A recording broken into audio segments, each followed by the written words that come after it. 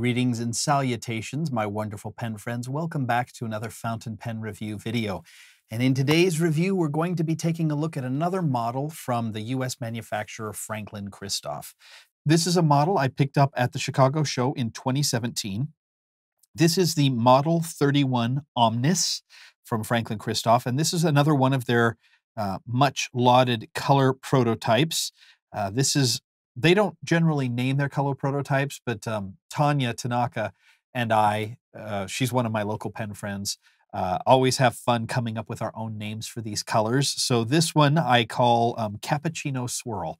That's not the official color, that's just what I call it. So let's go through the design of this pen a little bit. Before I do, though, I should mention that these days when you buy a pen from Franklin Christoph, it comes in a little leather pouch.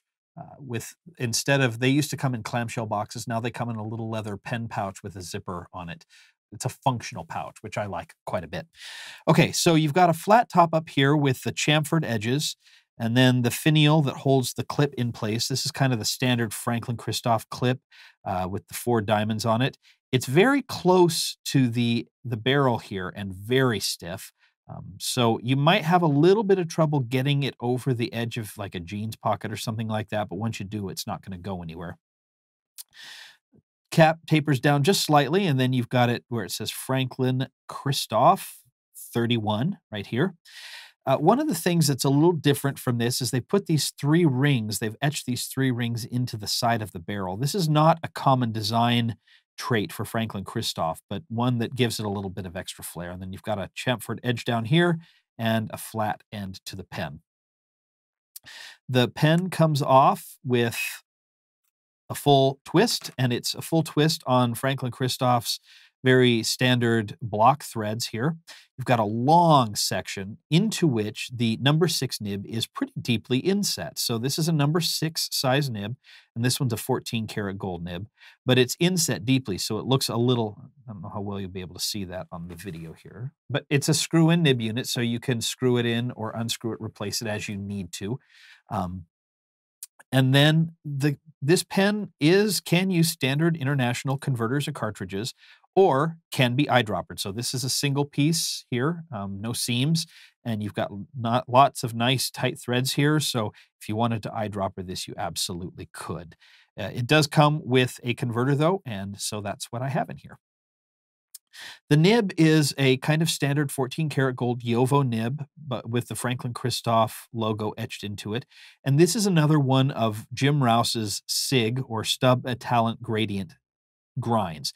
It's on a fine nib this time, and the experience of the fine SIG is very interesting. It's hard to tell that it's not just a regular fine nib, except for just a little bit of pleasant feedback that gives the nib a touch more tooth, but we'll get to that in the writing sample.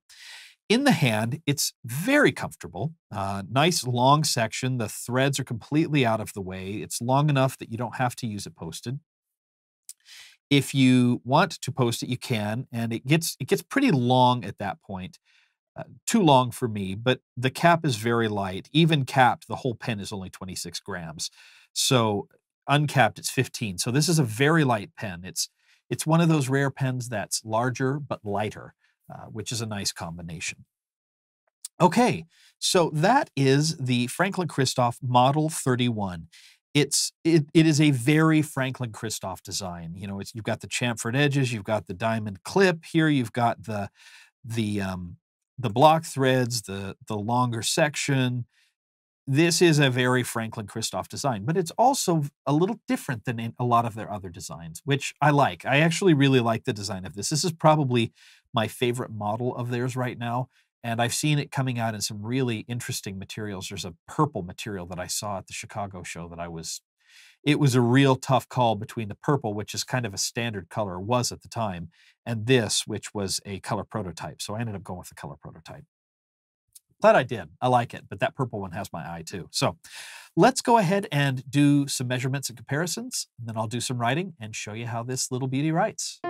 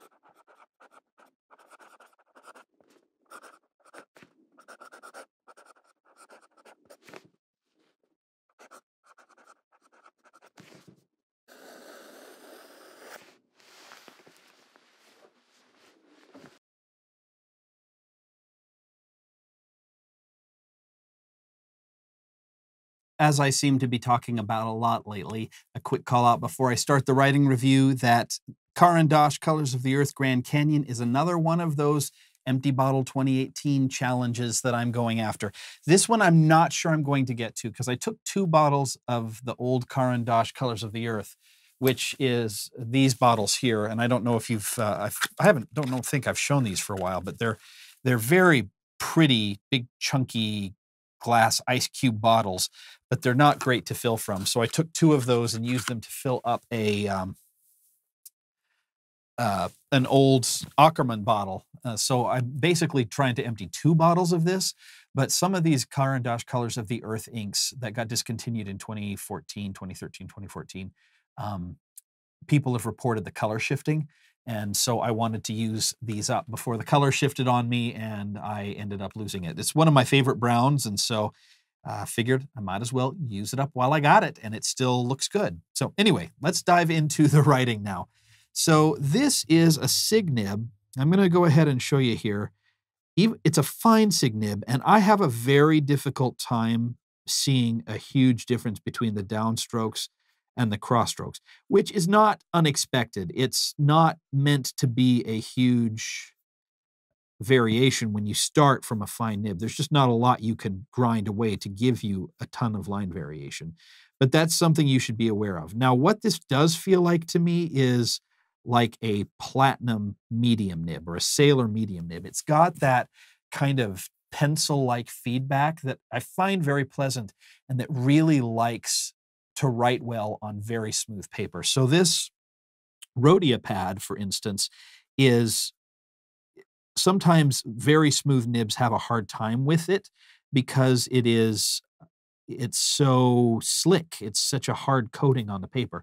But in this particular case, because that nib's got a little bit of tooth to it, it grabs the paper and really writes. Now, this is one where you're going to want to have a light hand. If you're heavy-handed, and I can tend to be a little heavy-handed when I write or over grip when I write, it may be a touch on the feedback heavy side, but if you're not, it really is a lovely writing experience. It is a pretty good wet flow for how fine the nib is, and actually it's quite a good wet flow or ink flow for how fine the nib is. You can see you get a nice long streak of ink right there. And it does get a little bit of line variation, but less line variation than, you'll see I kind of railroaded it there from pushing it a bit too hard. Less line variation and more ink variation. So you can see here how I get some really nice shading with a little bit of downward pressure. And you can actually see that in my writing up here. Now, part of that is the ink. This is a very highly shading ink, but you can get some really cool shading here if you tend to be a little bit heavy-handed like I can. In terms of reverse writing, let's give that a try. Ultra extra fine line, very dry, but very smooth, surprisingly smooth, actually. So if you needed to do quick upside down notes, you could do that. And otherwise, I just really haven't had any problems with the writing on this pen. Franklin Christoph pens are, I find them to be very consistent. I kind of know what I'm going to get, and I like what I get, so I keep getting it. I go by their table at every pen show, and I always am on the lookout for something new or something, a different material, something interesting. I really wanted to try the Model 31, and it's my favorite model out of all the ones they make. It's long. It's not so big as the Model 19, which felt a little too big for me. It's not so long as the Model 66 or 65. It's not a pocket pen, which I like their 45. I've got that floating around here somewhere. Here it is. For comparison's sake, here's the 45, here's the 31. It's not a pocket pen. It's a good sized pen, but it's not overly huge. And I love this material, this what I'm calling cappuccino swirl. It's so comfortable in the hand, and it's so lightweight, so you can just write and write and write and write. At only 15 grams with the converter full of ink in there, it's a very light pen for its size. So that is my writing review of the Franklin Christoph Model 31 Omnis. Excuse me, I had to check the name, the Model 31 Omnis. So I bought this pen in May of 2017 at the Chicago Pen Show. I bought it there at the show, and I bought it for $175. So the base price of this pen is, excuse me, that is not correct. That is the wrong amount of money I paid for this pen. That's what it would have been with a steel nib. I thought it was a steel nib. I had to unscrew the nib to check. It's actually a gold nib. So the pen runs anywhere from $165 to $275, depending on the nib unit. $165 is the base price. There's an upcharge for a gold nib, which I have, and then an extra $15 upcharge for the SIG grind, which I also have. So I think I paid $260 total for the pen. I think that's what this pen would go for. At between $175, $260, this is a very common price range for a US-made acrylic machine lathed pen from a small manufacturer that does really good quality control and work on the nib. You know, standard. This is a very kind of standard price here. It's not the same price as you're going to get on a mass manufactured pen like a Pilot Custom 74 or 912 or 823 or something like that. This is not a mass manufactured pen. This is a small batch manufactured pen, which is why it's a little bit more expensive. One of the other things I'm a big fan of with Franklin Christoph is their designs are pretty unique. I can see a Franklin Christoph from across the room and go, I know what that is. You can't always do that with some of those other pens. Some of them you have to take a look at and really go in depth to try to figure out what it is. So I like that they have developed a brand signature around their designs. Would I buy this again at $260-ish? I probably would. I don't know that I'd buy it in this material, and I don't know that I'd buy this nib again, but I would probably buy this pen again in that price range. I consider that to be a very reasonable price for a pen like this.